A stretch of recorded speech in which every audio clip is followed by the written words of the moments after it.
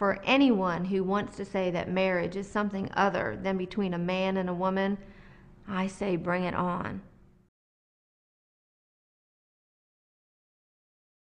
Karen Handel is telling lies about Nathan Deal. But in her first campaign, Karen Handel supported gay partner benefits and gay adoption.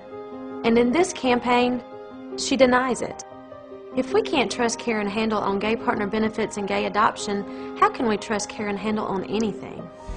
I'm Nathan Deal, the pro-life conservative who will crack down on illegal immigration.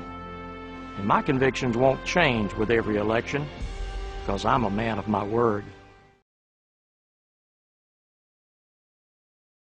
The last straw. For some, it's Karen Handel's support of taxpayer-funded gay partner benefits. For others, the last straw is Karen Handel's vote to give our tax dollars to Youth Pride, a group that promotes homosexuality among teenagers as young as 13. But for all the lies Karen Handel tells about Nathan Deal, a veteran, former prosecutor, and judge, to hide what she's done, are the last straw.